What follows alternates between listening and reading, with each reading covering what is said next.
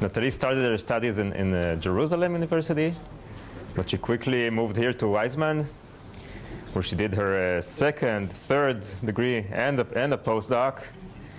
So she was initially working in condensed matter physics with Udi Merav and Israel Bar Yosef, quantum Hall effect. And she did her PhD on that. And then she wised up, decided to move to biology, more biological systems. And she did a short postdoc here with Benny Geiger and Sasha Bershatsky. And apparently she did it because of family constraints, that she did this postdoc here. But it was a very successful short postdoc, and she did some very influential works on single cells and the forces that they exert. Then she moved to a longer postdoc in the US with Stan Leibler in Princeton and then in Rockefeller, where she continued to look at cells, but now more on decisions that cells take and on populations of cells and how they survive together.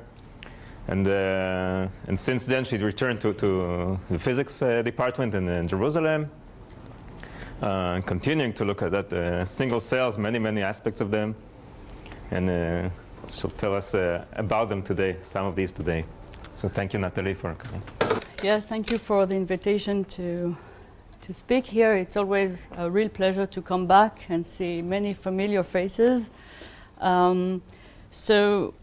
Yes, in biology, we're trying to get and look at a biological system with the eyes of a physicist. And in physics, one of the major direction is when you look at the system to try to understand the main characteristic of the system. What is a characteristic of a particle, of a metal, and we'll see that. But in biology, self-replication is clearly at the heart of biology. Now, what do I mean by self-replication? I mean the single cell level, so not the fact that we replicate. This is, of course, interesting, but much too complicated for me.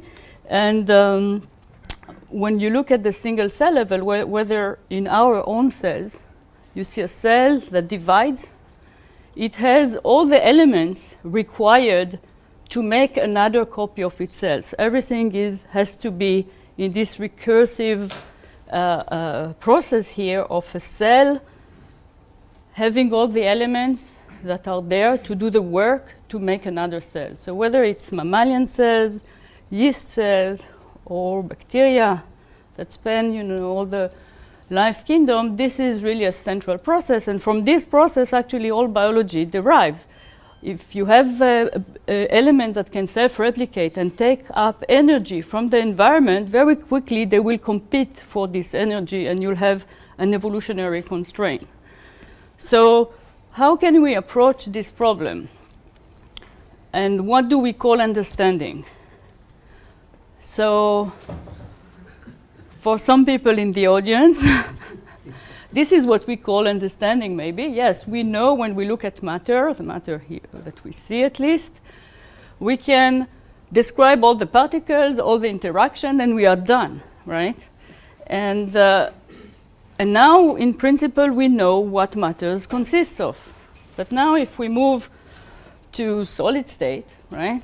If we move to a metal, for example, of course, this metal is composed of these elementary particles, but this knowledge doesn't help us say almost anything about the properties of metal. So first, when we look at the metal, we have to define what property we would like to understand. And one of an important property of metal, for example, is the conductance. And then, in order to once you have identified a component that is really an important characteristic of the system, you want to develop a completely new formalism to account for these properties. So this has been, of course, stated by Phil Anderson long ago, that when you move to a different level of complexity, even if you know all the constituents of the system, it doesn't really help you. You need to move to another level of understanding. Now, okay, particles, you will agree with me that this is physics, metals as well, but physics is also able to describe much more complex systems. For example, you can look at an engine. This engine is made of metals or some other solids, right? And again, knowing the condensed matter properties of this solid is not going to help you understand what a motor does. And of course, fluid mechanics too. Sorry? You need fluid mechanics, not always. Fluid mechanics, okay, of course.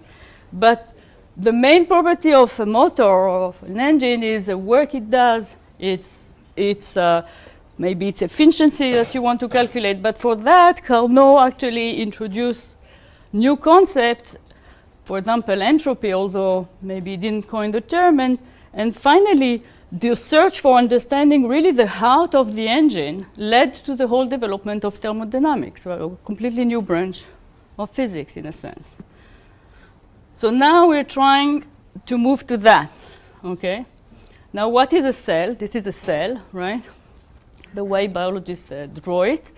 The cell is made, of course, of many elements that are physical elements. Actually, the cell is full of motors that do the work that is required, for example, to self-replicate. So motors do the work, pumps do the work in biology. You have all kinds of these elements that are very easy, not easy, but that you can describe with elements of physics if you want to describe each part of the system. But what we are after, and I must, the disclaimer is that I don't think we are there yet. What we are after is really to develop an understanding of one of the main processes in biology, that this cell is able to be at a time point I, one cell, and sometime later, at a different time point, you have two identical two copies of this cell. And what is and what we want to do is really not go into all the details of these cells, but really look at the cell as a black box and understand the basic properties that this black box has to fulfill in order to self-replicate itself. So I'm going to focus on one main parameter here in this self-replication, which is the time it takes from the birth of one cell to its self-replication. So this time is what is going to be the focus of this talk. One work in mammalian cells and one work in bacteria, and this is going to be more or less hope to have time to describe the two. So how can we approach this problem?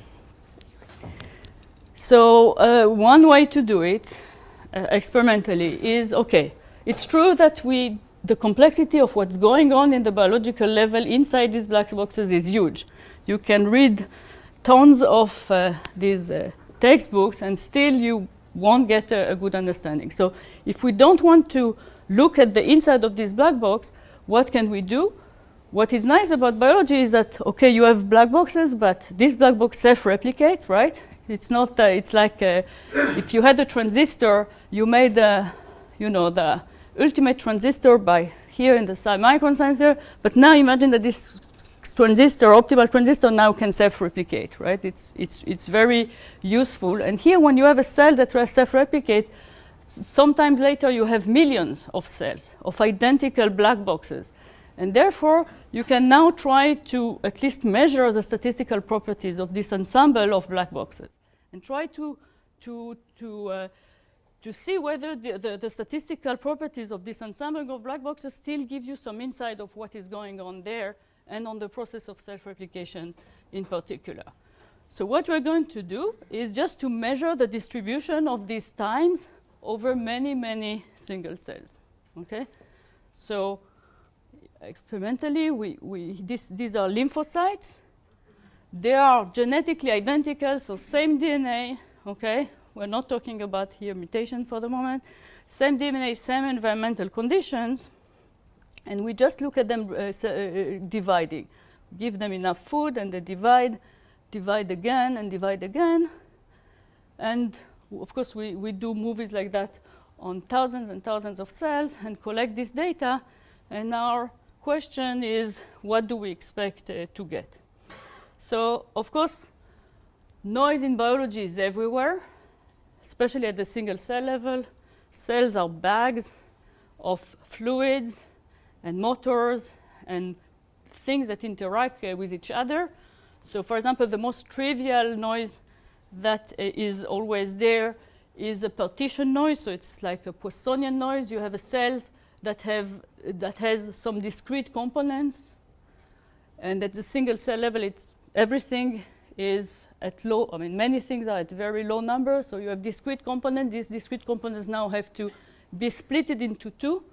It's never, I mean, it's rarely very precise. So at least you'll have Poissonian noise at each division. And therefore, after many divisions, you'll have a distribution of cells with different concentrations of these components, right? You have also everything is, all the interaction within the cells of these elements are driven by diffusion and by probabilistic binding and non-binding events. So this also is a noise source. And there is a lot of work in characterizing these noise sources, both at the experimental and theoretical level. So when you ask people what would they expect the cell cycle to be, the variability in the cell cycle to be, they'll tell you that the cell cycle integrates so many of these processes. They are all very noisy, and the noise adds up. So it's not going to be very precise, and you're going to expect some distribution for this time that we measure, the time it takes, for example, for this cell here in this movie. So this cell has just divided, the time it takes it to divide again. What are the different colors? Okay, so the colors are fluorescent markers that we've put in those cells that tell us some more details about the progression of the cell cycle, okay? So I don't want to go into it too much, but you can see that for those who are interested, the cell cycle has certain stages. For example, the DNA has to replicate, and then the whole cell has to replicate. And these stages, see, a cell is first, when it divides, it's black, then it's red, then it's green, then when it's dividing, it's turning black again and red again. And you can follow not only the total division time, which I'm going to focus about, but also a finer structure of the division process. So, but if we look just as the whole cell cycle duration and collect data for many cells, what we see is a distribution which is slightly right-tailed. Not a very surprising distribution, I would say, but the variance here, or if we characterize it, the width of the distribution by the coefficient of variation, namely the standard deviation divided by the mean, this coefficient of variation is of the order of 20%. So that's relatively wide. It means that the cell can be dividing in over 10 hours, and within the same population, you have a high probability of finding a cell which divides twice slower, or even 3 times slower, okay? So, and here, I don't know if you see it, but what is nice about these cells, and this is why we chose them, is that they are a big ball. This ball grows and then suddenly divides into 2, right? So you can easily see that the division process is very sharp. There is no uncertainty almost on when the division process occurred, and the total cell cycle is almost a day. So the precision of the measurement of the total cell cycle duration is of order of 1%, right? It's one of the most precise measurements that we can do on single cells, and it's clearly much below the coefficient of variation that we see here. So we were a bit puzzled to see such a big variation. Of course, we are not the first one. And actually, people would tell you, and many models of the cell cycle have been devised, and they all take into account that there is a huge noise in all these processes, and therefore you have this variance. The cell sits there for a while doing nothing, and then it starts going, and then it splits. Exactly. So there are 2 times. Yes, there are actually 4 stages like that. How for the long does it take? The whole cell cycle in those cells takes about 15 hours on average. From the point it was born, okay, until it gives birth to 2 new cells. Sit doing nothing, not even going for a long time. Then no. Actually, if you look, it grows most of. I mean, these cells. I mean, it really depends on the type of cell, but these cells are starting to go quite immediately, quite continuously. If you start the cells before they Sorry? If you start for cell, Yeah. synchronized? Yes. Yes. You can synchronize them. Okay. CV here looks larger than 20%. Here it's 25%. It's of the order of 20%. Yes. So we wanted to look more into why this variance is so large, and then we looked at sister cells. So sister cells are cells that are born from the same mother cell. Okay, so you have a cell, it divides, and now it has two cells, and now you ask each of the sister cells how long it takes, and if the process is so noisy as it has been argued, then we should not see a correlation between the sister cells. But we do. We see a high correlation. So this is the time of one sister versus the time that it takes for the other sister to divide, and you see there is a high correlation between the two times. Now, this is also something that is taken into account by many models, and it's very clear because the division is very symmetric. So each cell, the sister cell, inherit initial conditions from the mother cells that are very similar. Okay, so once they have similar initial condition up to partition effect, then we do expect this initial condition to have some influence on the cell cycle, and this is what we see. So they are in the same place, maybe. They're also in the same place, and we'll talk about that. It turns out that it's irrelevant. So we look now at mother-daughter correlation. So somehow noise has to accumulate, and the question is if the initial cell was slow, are its daughter cells going to be also slow, or are they going to be uncorrelated? And here we see no correlation between the time it took the mother cell to divide and the time it took the daughter cells to divide. So no correlation, and this is consistent with this wide distribution. So if a mother cell is born here in the fast part of this distribution of division time, then its daughters can be anywhere in this distribution. So yes, the initial conditions do have an influence on the cell cycle duration, but these initial conditions are randomized somewhere along the mother-daughter bond. Now we went on, because we have relatively long movies, and looked at the correlation between cousin cells. Okay, so now cousin cells are related to each other by twice the mother-daughter bond and once the sister bond. Okay, so this is a relation between cousin cells, and therefore, if you just do a null model, assuming that this is the only factor that can correlate cousins, you can do a partial correlation between these cousins, taking into account the factors of their respective sisters. And what you get from this partial correlation equation is that what you expect for the cousin correlation, and it's an exact result assuming that they are monotonically correlated, is that the cousin correlation should be the mother-daughter squared times the sister correlation. Okay? So if the mother-daughter correlation is close to 0, the cousin correlation should be even closer. And what we saw is that the cousin correlation was still very high, slightly lower than for sister cells, but still very high. So there we were stuck for a couple of years because we thought that maybe it's due to spatial or temporal effect in the system. But consistently, we saw that the cousin correlation was higher than the absolute value of the mother-daughter correlation, which is in clear violation of the null model. So when we grew cells in microfluidic devices in which they were continuously washed, so we put cells in some grooves and then cover them with a membrane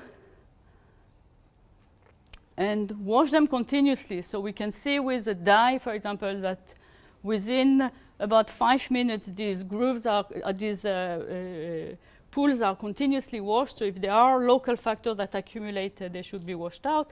And still in this device, we see this inequality, the cousin-mother inequality, we call it. So we have actually two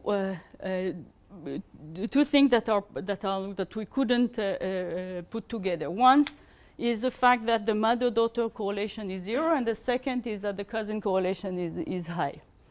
And the question is, okay, the cousin correlation seems to say that the inheritance of the cell cycle is actually deterministic, while the mother-daughter bond seems to suggest otherwise. And the question is, if we look at the time series, so imagine we take just one branch like that, and we look at the time series of the first division, second division, third division, so we have a time series of duration.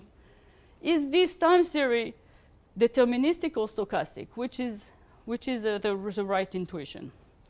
And more generally, can we distinguish between stochasticity and determinism in such time series? So don't have to elaborate on that, but clearly what distinguishes between a deterministic process and a stochastic process in the classical world, right? We are not is actually the number of degrees of freedom that control your motion, right? If you have a particle in a box and you know its velocity and position, you can predict where it's going to be at the next time step, okay? The number of parameters of variables that you need to know are just a few. Now, if you have a Brownian particle immersed in water interacting with a very large number of water molecules, it's still collisions that are supposed to be deterministic on some timescales, but effectively, you need to know a huge number of degrees of freedom to predict the motion, and this is why you would model this motion as a stochastic motion. So actually, the distinction between stochasticity and determinism is a quantitative distinction. You want to know if it's 1, 2, 3 degrees of freedom, you would call it deterministic, and it's Avogadro number, you would call it stochastic. And the question is, where our data lies? And discussing this problem with Oded Agam, and you know, when you take a problem from biology and put it in terms of physics, you say, okay, you have a particle, and these particles, you look at it at the discrete times. Is this particle controlled by stochasticity or determinism? So Oded Agam said, yes, of course, there are algorithms that were developed to ask exactly this question for physical systems. And one of the most famous algorithms is called the Grasberger-Procaccia algorithm, which was developed here. And it allows you quite simply to distinguish between two time series, whether they are deterministic or stochastic, by measuring the numbers of degrees of freedom that control this time series, okay? So here there are two time series. One of them is a random number generator of MATLAB, and the other one is a very simple deterministic process. If we just look at them, and even if we do Fourier transform, it doesn't really help you. But, so this one is a random number, and this one is a logistic map. So the next time point is just the previous one, xn times xn minus 1 minus xn, and you can multiply it by, let's say, 4. And if you apply this algorithm to this time series, basically what you do is that you replot your data in what is called the correlation space. So the correlation space means you plot xn plus 1 as function of xn. So what will you see here if you plot xn plus 1 as function of xn? You will see a parabola, an inverse parabola, which is just this deterministic relationship. And if you plot the random data in this correlation space, you'll just fill up the space, okay? So of course, when the dimension is 1, you don't need to do much more. It's easy. But what you can do in order to test that this data is really random and not deterministic, you can now go to a higher dimension, plot the data as function of xn plus 1, xn plus 2, and xn. The logistic map will still, the data here will still lie on the one-dimensional manifold. And the random data will just fill up now the whole three-dimensional space. And random data is characterized by the fact that if you go on extending the dimension of this embedded space and calculating precisely the dimensionality of your manifold, it will always, this dimensionality will grow with the dimension of the embedding space. So this is the procedure. You plot your data in this correlation space, you increase the number of the embedding space, and when you see saturation, it tells you that this is the dimension of your data. Okay, so for the logistic map, for example, if you do that, you see saturation already at 1, and for random data, it will continue to grow with the dimensionality of the system. So this is what we do, and if the dimension is higher than 10, we consider it above the detection limit of determinism. So going back to our data, we have time series, and we are going to calculate the dimension, the correlation dimension, namely the number of effective parameters that govern our data. So if for the logistic map is found to be 1, and for the random data it's more than 10, for the cell cycle duration we find the number that is between 2 and 3, but of course we don't have the resolution to say any more beyond that, but we do find a signature of a low dimensionality which is consistent with the fact that the cousin correlations are high. You pick just one of the many paths. So we pick one, we pick, actually, okay, so the procedure is a little bit more tricky. Maybe I'll come back to it at the end, but we collect actually many lineages in parallel and truncate them and do the correlation dimension on this truncated set. Then you can choose randomly several data sets and each time recalculate the dimension and give you the error bar on your dimensionality. So you can actually spell out the function of T3 or the function of T2 and T1? So it's between 2 and 3. You can spell out the function, and the question is, what is this function? Okay. Now, for us, really the main point was to put together these two seemingly paradoxical observations, the cousins and the mother-daughter. And before we realized that actually we need some nonlinear dynamics here to explain the system, we tried all kinds of models and models that are in the literature to explain the cell cycle duration. We never saw that. But once you understand that all you need is to violate the null model is actually a non-monotonic nonlinear scale, we took something that was biologically plausible, which is actually a model that is very well known in chaotic dynamics, which is actually two-coupled oscillator. So the cell cycle is an oscillator, right? It goes back, it progresses in time, and then goes back to its initial point. And the time of this oscillator, the period of the oscillator, is the cell cycle duration that we measure. This is our output. And all we need to assume is that there is another oscillator weakly coupled to this one. And what we took as this biologically plausible oscillator is the biological clock, the circadian clock, the one responsible for our jet lag when we come back from the US.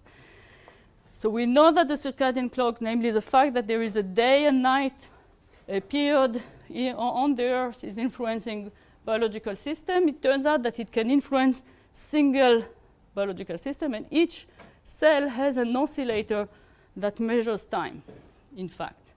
But these oscillators are not synchronized when they are under our microscope. They are synchronized only in the body. Okay? So each cell is an autonomous oscillator that is coupled to this circadian clock. And if we just assume that this coupling is now going, the day is going to make, for example, the duration of the cell cycle slightly longer and the night slightly slower, and you just assume this sinusoidal coupling, you can write down a model that predicts the time of the daughter cell given the time of the mother cell and the phase of this oscillator that is a circadian clock. And now when you run this model, suddenly it gives you all the observation that we have, namely the high sister correlation, the fact that the cousin correlation is always higher than the mother-daughter correlation. And another thing that we see when we screen the literature is that the mother-daughter correlation is close to 0, but not always. And in certain systems, it was seen to be negative. In others, it was seen to be positive. And in fact, in this model, whether you get mother-daughter correlation negative or positive depends on the commensurability between these two oscillators. So just by varying a little bit the mean cell cycle duration, you can go from a system that has 0 correlation between mother and daughter to high correlation between mother and daughter. But if you're not at a fixed point, the cousin correlation will always be higher than the mother-daughter correlation. So we can simulate this system and recreate this absence of correlation between mother and daughter despite the parallel correlation between cousins. And you can take, for some range of parameters of the model, you always get that the cousin correlation is higher than the mother-daughter correlation, actually its absolute value. And for experiment that we run, it is similar, this main observation. So when you compare the standard map to sort of a stochastic signal, the standard map does look chaotic, but it's strictly deterministic. And in your model, you do add noise. Because if you don't add noise, the cousins would be fully correlated. Right. No, that's a very good point. So as you see, this is actually not very different from the standard map. It turns out that we just have another parameter here. If this parameter is 1, it is a standard map.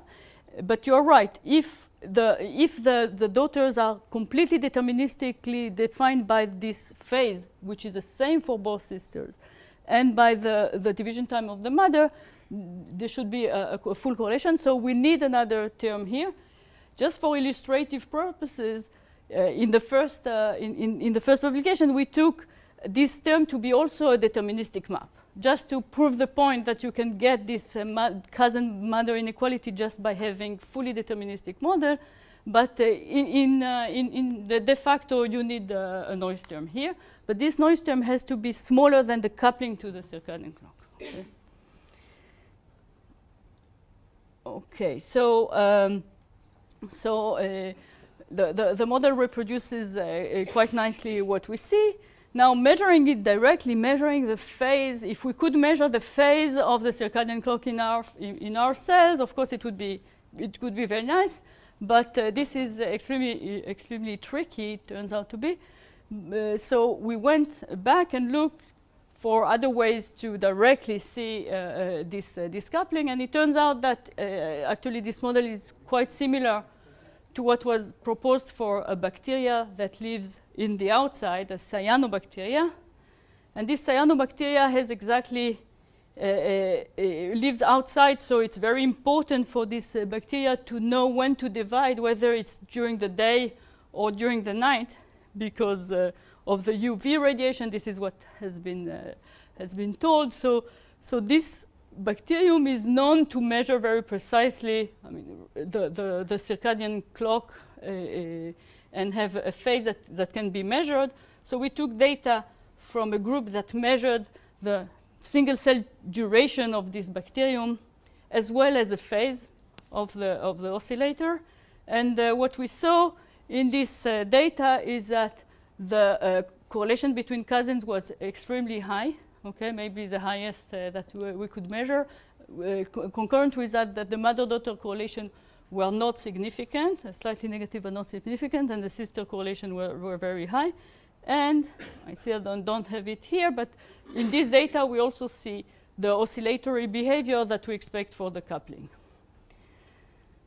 So just to wrap up the first part of the talk, so this is a general way to look at data that comes out of lineages of cells.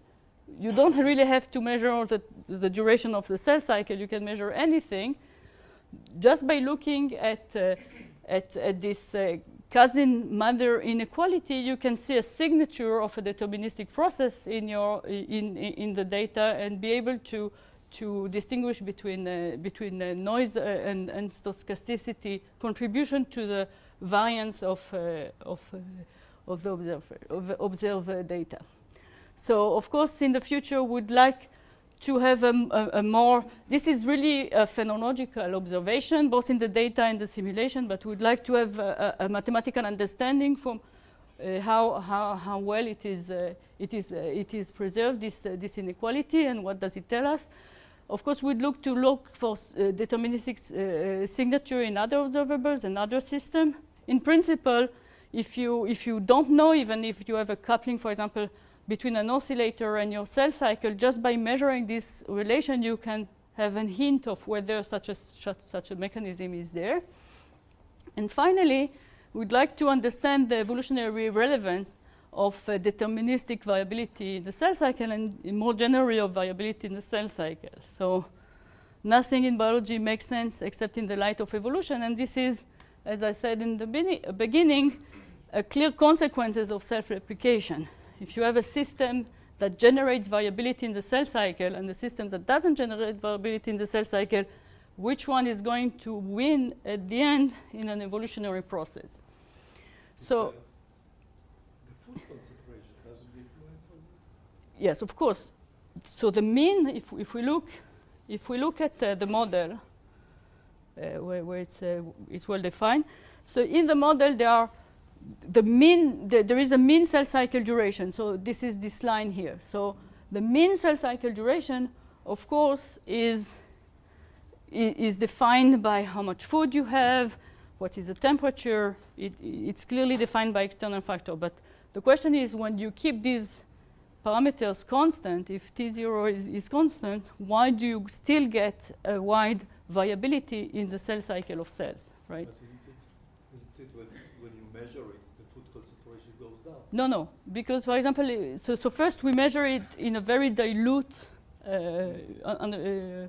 system under microscope, and in the microfluidics we wash them every minute. The whole medium is replenished. So, and they divide, it takes them 15 hours to divide, so actually they see a food concentration that is constant all the time.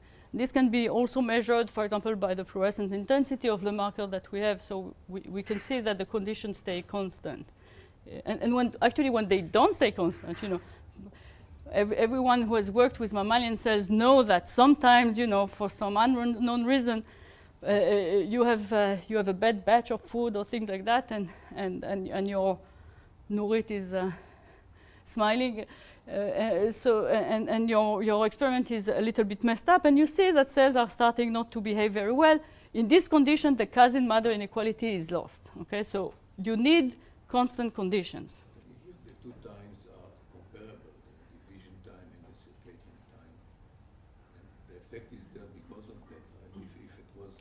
If the ratio was very large. Okay, of course, if the ratio was very large, for example, in the limit of a fast oscillation, then you average it out, and it's very long. Yes. So but is this a coincidence, or does it have some? That's a very good question. You know, our cells can divide much faster than that. Okay, and in many organisms, you see that cells can divide much faster. But the cyanobacteria, for example, has also a division time which is comparable to once a day, right? It's a bacterium. It could divide much faster, and if you could give it so is it tuned to be by evolution, to be close to the circadian? Yes, probably. The problem with evolutionary arguments, and this takes me back to the next thing, is that you always תופרים את זה. You always עשו it בדיעבד, okay? After you see the observation. And what? Yes. And it's evolution. And the question is, can really evolution change this distribution of cell cycle duration? Is it really something that we can answer? Yes?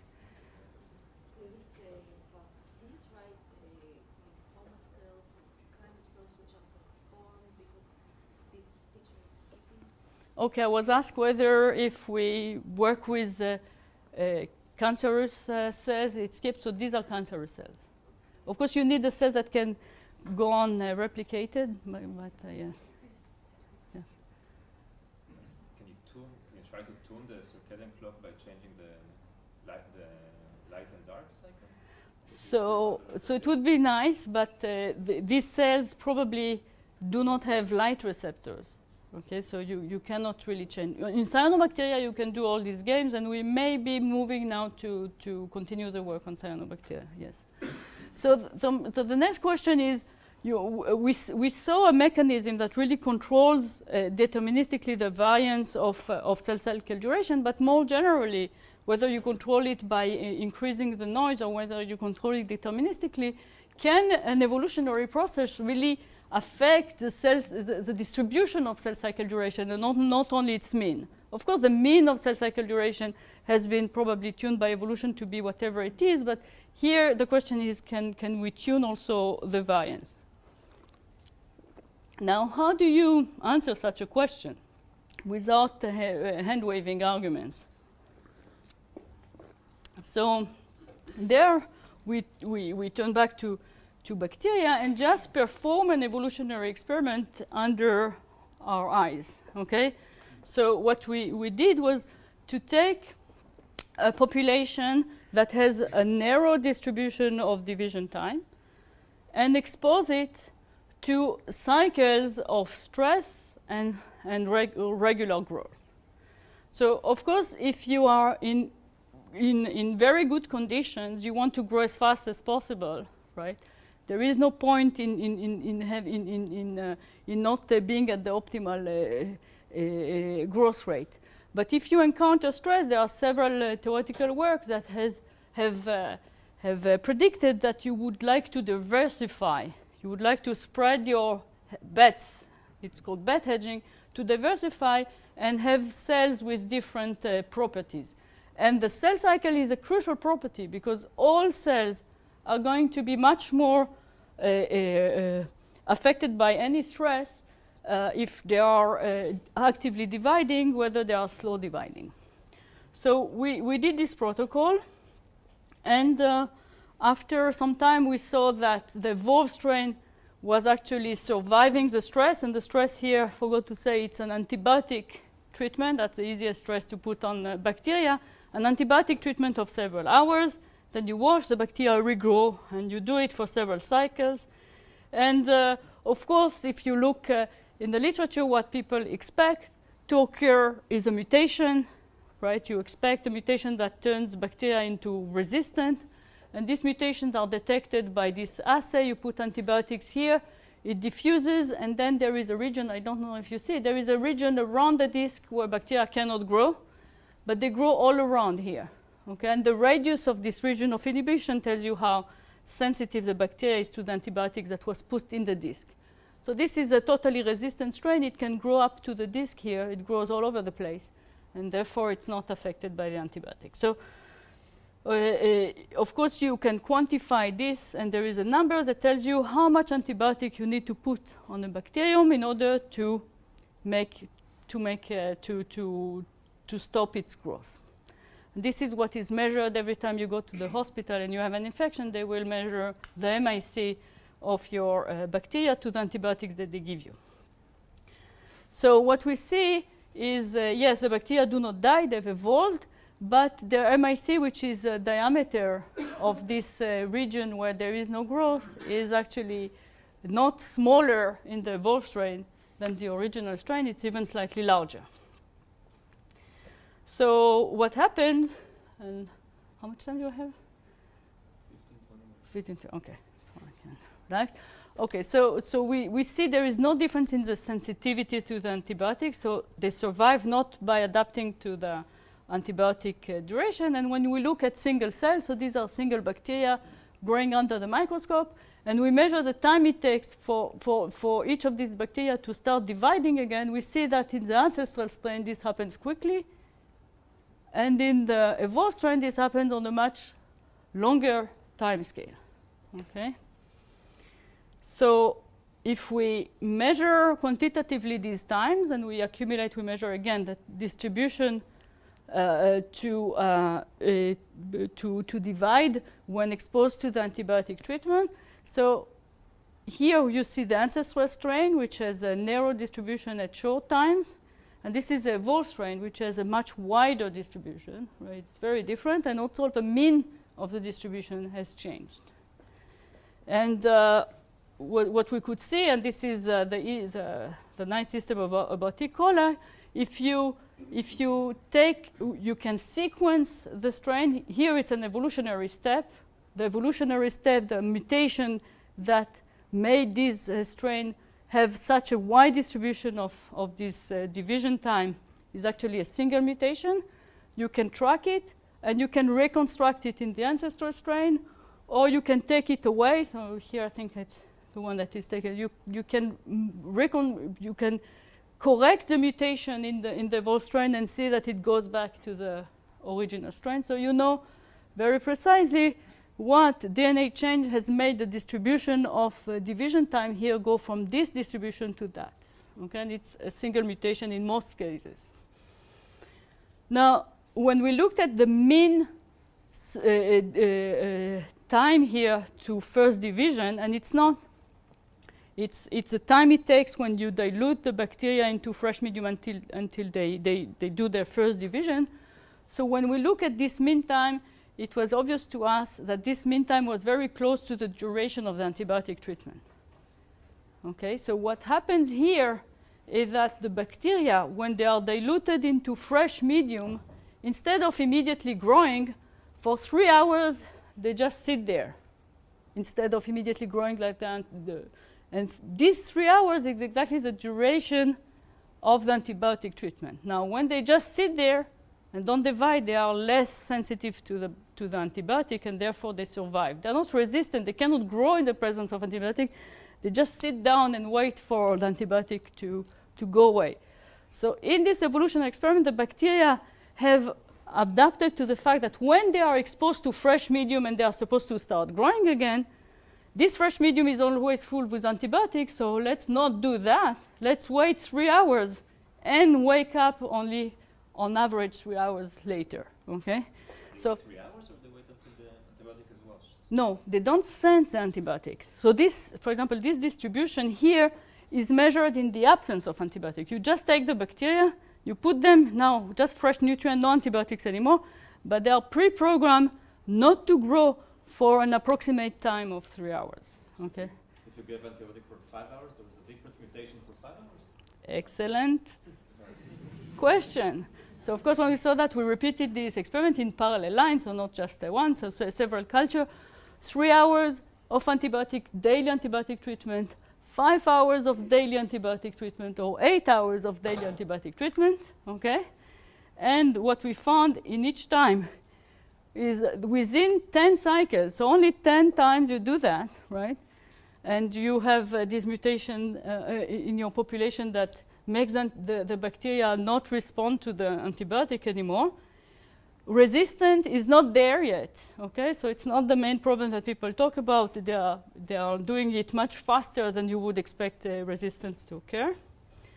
And when you measure the distribution of division time, so this is ancestral, right? Then you can see that the strain that was on the 3 hours of antibiotic treatment has a broader distribution, but also the mean has shifted. 5 hours also is broader, and 8 hours it's much broader. And when you look at the median of this distribution, they follow quite well the duration of the treatment. So 3 hours, I think I have the plot slightly later. Now, this strategy of just going to sleep for a few hours and changing your cell cycle time distribution is actually quite useful, because now if you switch the antibiotic, if during this duration, instead of giving them the antibiotic that was where they evolved, so one is a penicillin, the other one is a totally different antibiotic, then they are also protected against the other antibiotic, but because it's also an antibiotic that needs active growth to kill the bacteria. So if you have an infection and the infection becomes tolerant, this is not resistant because of this effect, and the doctor changes your antibiotics, it may not help. So from the evolutionary process, actually the understanding why it happens is very simple. You have two possibilities. Either you grow, G, or you are in this lag period where you don't grow, and you have a switching rate between these two possibilities. And the question is, what is the optimum lag time that you need as function of the duration of the antibiotic treatment? And if you assume that the lag time are exponentially distributed, so you have just one parameter, which is both the mean and the standard deviation, what you expect from this model is this straight line, which is not totally linear at small time, but which is linear here, of the lag time, the mean lag time that you expect versus the antibiotic duration exposure. So this is a strain exposed to 3 hours of antibiotics, and this is the mean lag time that it had, 5 hours of antibiotics, and 8 hours is slightly higher. So the mean lag time for the 8 hours antibiotic exposure turns out to be almost 10 hours. Yes? So does this mean that the way we take antibiotics when we treat our own infection should change to being more stochastic? Okay, that's a good question. The thing is that if you look at this model here, right, it assumes that the lag time distribution is exponential. So when the mean changes, also the standard deviation changes, and actually is very broad. So this mechanism actually is not the true optimum, right? Intuitively, we understand that if we now relax the distribution of lag time and we allow the mean and the variance to be different, the optimal strategy for bacteria would be just for the whole population to wait for the antibiotic duration to end and then to start growing up. So in fact, if you were looking for the true optimum, this is what they should have done, right? But this is not what they did, right? The first way to adapt is not by a very precise adaptation to this time scale, but on the contrary, to move both this time scale, but also to spread your bets on different time scales. So now if you don't give precisely every 3 hours, 3 hours a day, but you give 3.5 hours a day, or even 5 hours, still this strategy is going to be to be there, and therefore it's not going to be a big difference if you do this stochastically or not.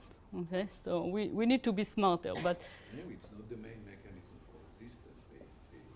They really are resistant to antibiotics, the ones that are resistant. It's not this trick that they use. Right.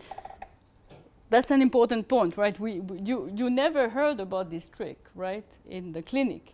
And what we do when we take a pill every day, and there are many antibiotics now that are just take a pill every day or 2 a day, and the antibiotic in your body is doing exactly that. It shoots up, and then it's washed away, and then bacteria can regrow until the next pill. So why didn't we hear about this effect, right?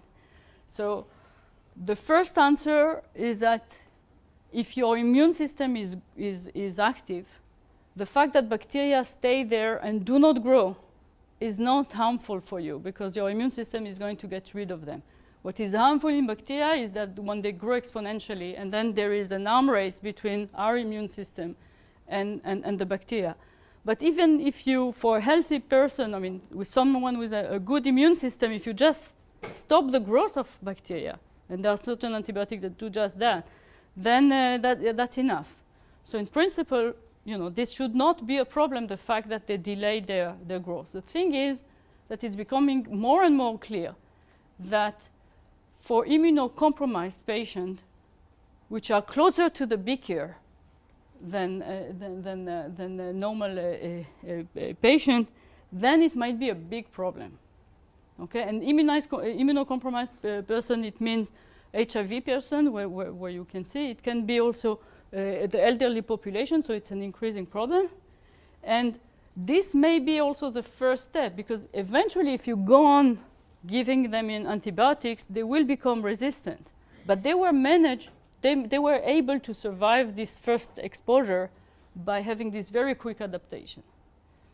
So actually one of the future goal, we are not going to do it only by ourselves, but there are already people really in the clinic that are interested in looking at this phenomenon, because what is going on is that in the clinic, the only test they do on the strains that are making problems to patients is this test. Okay, so if you have an infection, this is a test that is going to be done in the clinic. They are going to look at this region of inhibition, right? They're going to put all kinds of antibiotics, and they're going to choose which antibiotic to give according to how wide this region is. Okay, so no one is looking for this tolerance. Okay, so whether it's there or not, we don't know. So one of the future direction is to develop a quantitative tool so that people would be able to look for it, because we do the evolution experiment in the lab, but of course there is a huge evolution experiment going on in the clinic everywhere, and we would like to have quantitative data on what is going on there. So this is one future direction. I didn't get at all into the identification of the mutation that are responsible for tolerance, but this is also a signature. We can look for mutation, the mutation that we found in these strains, and look whether it's there in the clinic too. And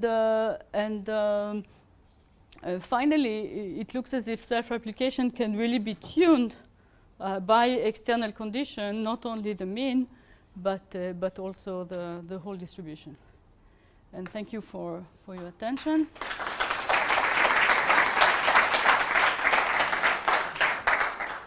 Most importantly, acknowledgement. So the first part, the people that contributed to the first part are in red here. So the work on the lymphocyte was done in a collaboration with Itamar Simon at the medical school. It was a great collaborator. And Oded Agam for the Grasberger-Procaccia algorithm implementation.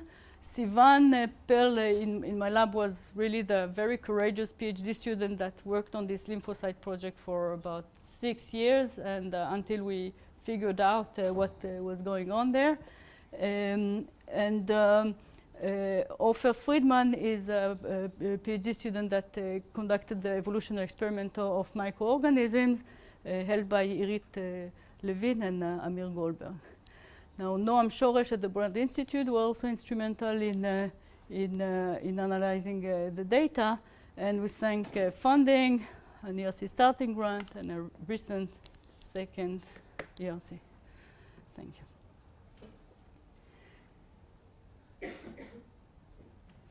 So you hinted that these lymphocytes have last seen daylight many, many years ago, and their clock is probably way off, and it doesn't really know what 24 hours is like. You know anything about how well they actually follow circadian rhythm? Yes, so measuring it at the single cell level is extremely tricky, but measure it on the population level is possible. So we measured what is the periodicity of the circadian clock in our cells, and it's very close to 24 hours, 25 hours. So they still oscillate with this. I mean, what do I mean by they oscillate? Because the circadian clock is known in our body, we know which genes are following the circadian clock. So you can look at, in the population, you can look at how much of this gene is made and follow it over time, and you can see the 24-hour periodicity. So this is what we did for the lymphocyte. So it's 25 hours, but it's, yeah. So it's there. And it's not linked to the daylight. The daylight, we need, our eyes and all kinds of sensors. I'm not really expert on where we have sensors for the circadian light. But at the single cell level, it's not believed that there is a sensor of light that influences the circadian clock. So maybe yes, maybe not. So you mentioned at the beginning that you basically have 2 coupled oscillators. So do you see some effect of feeding, like higher correlation in 5th generation and 5th generation? So this is exactly what we are starting to look at. As it is now, if you take another model with, instead of having exactly this coupling, but another nonlinear model that has these basic properties of this chaotic behavior or quasi-periodic behavior, you will be able to explain the correlation. So now we are looking really mathematically what class of models will give us other signatures, because in this data of the lineages that would be specific for this model and not for another.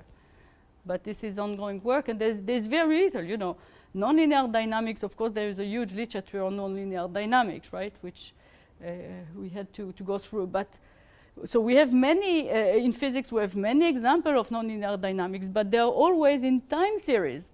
When did you see a chaotic process that divides symmetrically and grows exponentially? And analysis of the statistic of such a process, there is, we are looking for it. If someone has a reference, would be glad, but there is no literature on that. And what we do is a Pullman way of analyzing the data. We measure correlation between generations, and we measure the Grasberger-Procaccia, which is a very fancy tool on a linear, but there is probably many more observables that we could extract from the lineage data that we don't do yet.